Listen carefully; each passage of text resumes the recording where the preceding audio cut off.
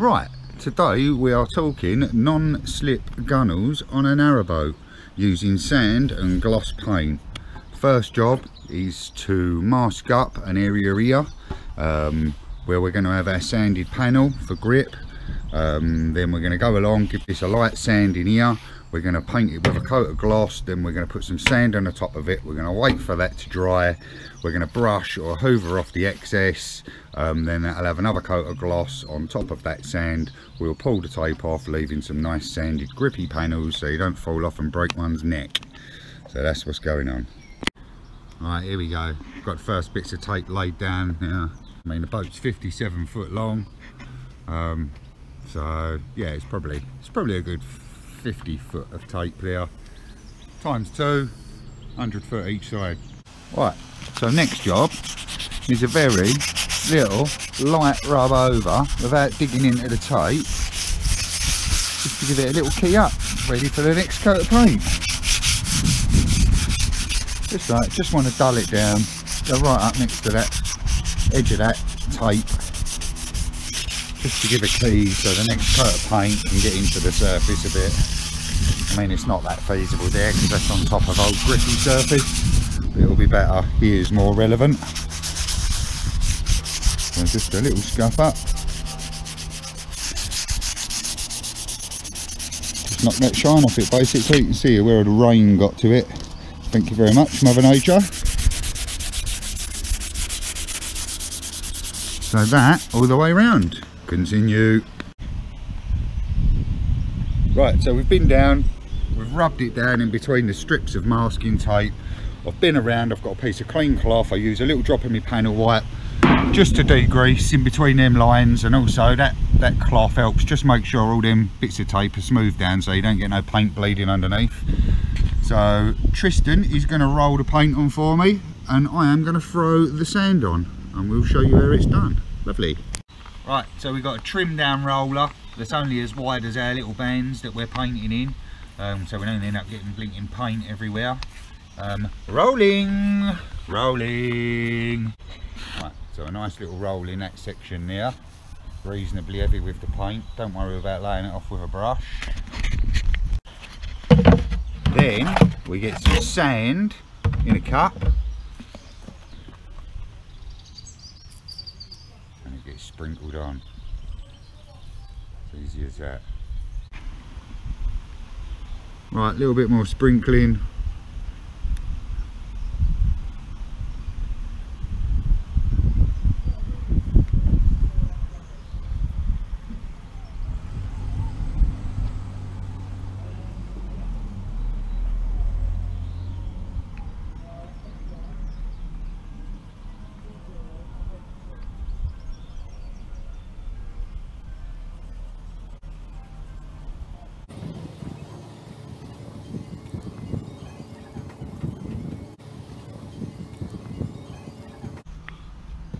Right, and that's it, we're sprinkled all along now. Looks like the tide's gone out, so we'll leave that now. You can see the sand, the paint is starting to soak into that layer of sand underneath. Yeah, other side. Right, so it's the morning after, the day before. It's been left overnight to dry. I'm now going to sweep this off into a tub so it can be reused, and then it's going to get another coat over it. Lovely jubbly. Brushing.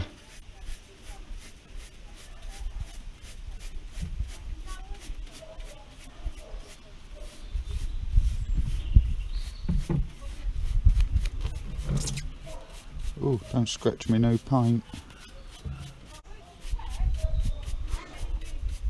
Tristan's the man for all this. He's really good at this.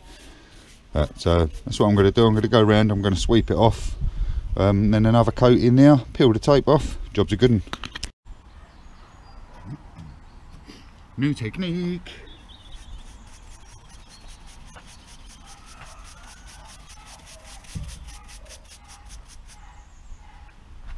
Oh, the camera's in the way now for this bit.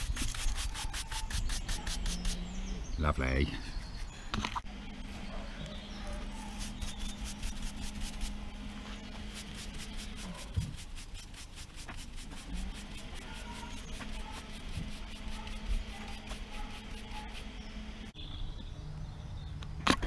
Right, I've brushed most of it off now, caught it in my tub.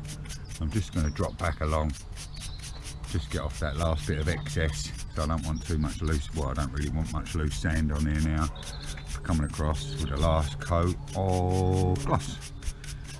So I do that all the way along.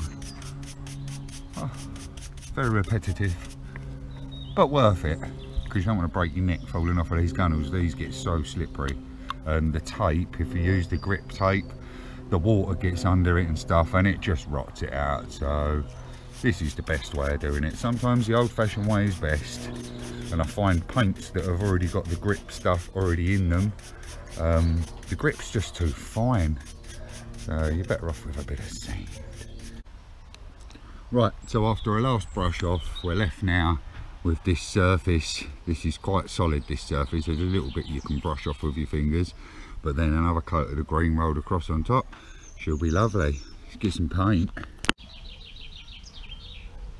Right, time for the final coat of gloss on top of our sand, and we peel it off. Right, here we go. There's my little roller, drop down roller. Just wrapped in an old glove.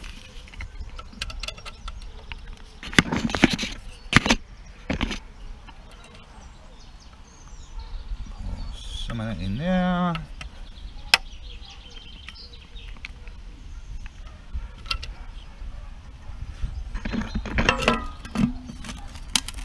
Lovely. Right, little roll in there. Load the roller up.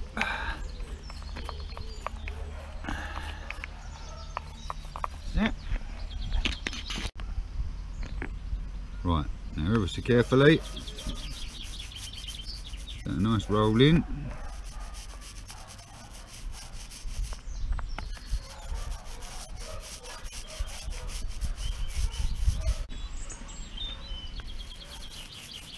And just carry on.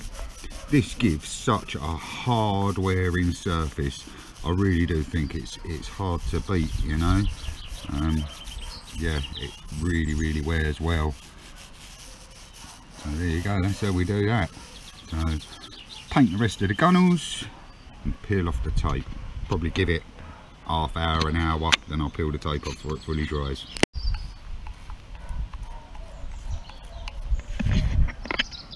Right, very close up here. I don't know whether you'll be able to see it, but you want to work it right into that sand. You'll see it soak in. You don't want to miss a bit of it, not any.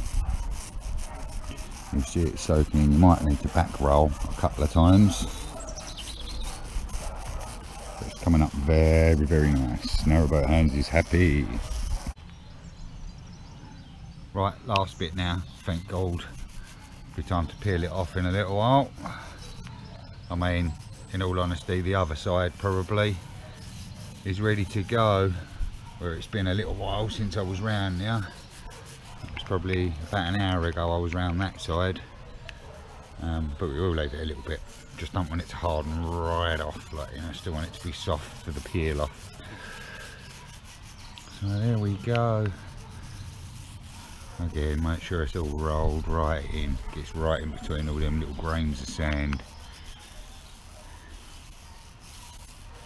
It's beautiful. Happy days. Peeling. Right, so here we go. It's been left a little while now. It is still, well, I say it's still wet. Yeah, the unsanded bit is still sticky, but this doesn't feel sticky at all, but I wouldn't walk on it for a good day. So right, here we go. This is the moment of truth, because obviously I don't want it to pull. This is where this is where you find out whether you sanded well enough prior to putting your gloss on. Just chucking it on the floor in a minute. I'm going to pick it all up.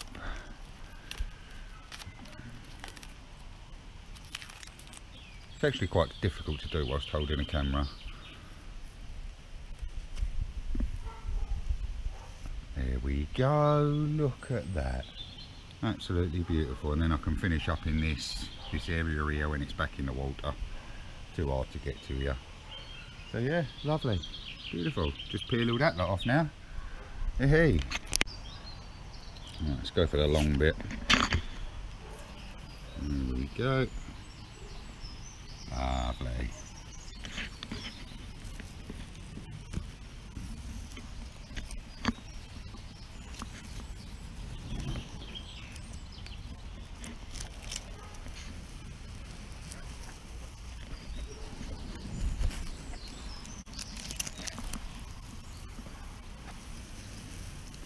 Nice, beautiful, straight, sanded edge. There you go, you get the idea. Continue. Right, little bit of a tip when you're doing this, or not a tip, I suppose, just do it blinking properly. Triss is going to tell me off now. There was a little bit of sand still on that tape, and as I've peeled the tape, it's come across onto here. I would have thought it's going to brush off. I'm not going to touch it now, but quite annoying. I've done it there, and I've done it there, and I've done it a little bit there, and then I realised for the rest of it, and I blew the excess sand away before I peeled the tape. Silly boy.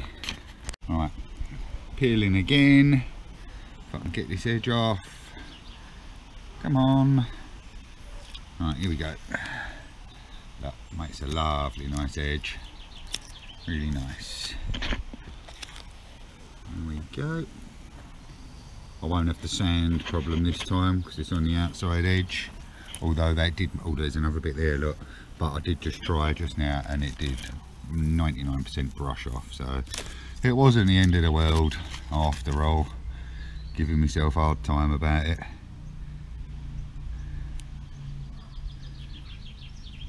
Here we go. Onwards.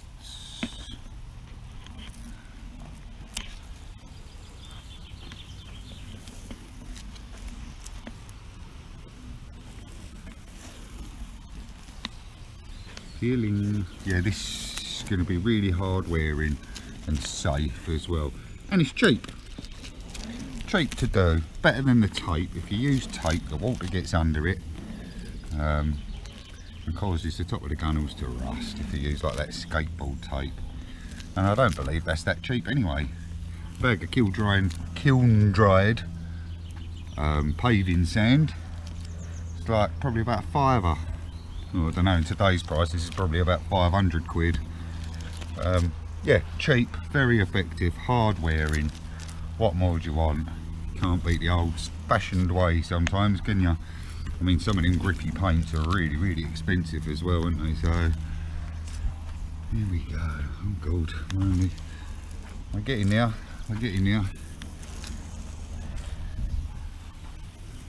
Probably the most boring YouTube video, peeling tape.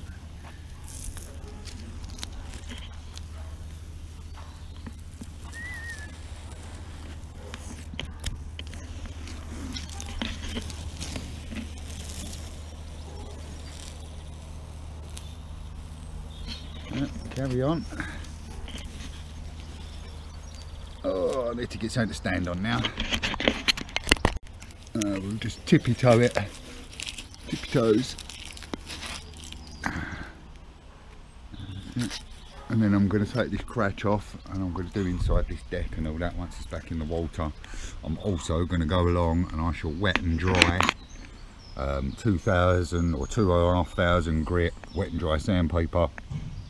Bucket of water, rubber block, and a little bit of washing up liquid in the bucket of water, and go around and just give this a very, very light sand, and then I'll get some G4 compound with a buffing machine, and I'll give it all a buff up, and that should blend up. It'll never be the same as this new stuff, but it should blend up and the whole thing should look nicely as one then, hopefully.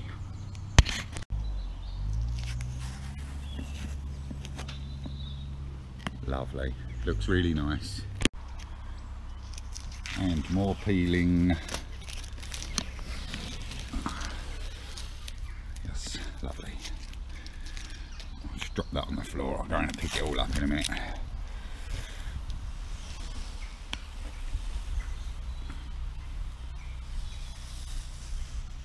Lovely. Absolutely stunning, I think you'll agree. So if you want some grip on your narrowboat, do it like that. The Tristan method, that's what I'm calling that. Well done, Tris.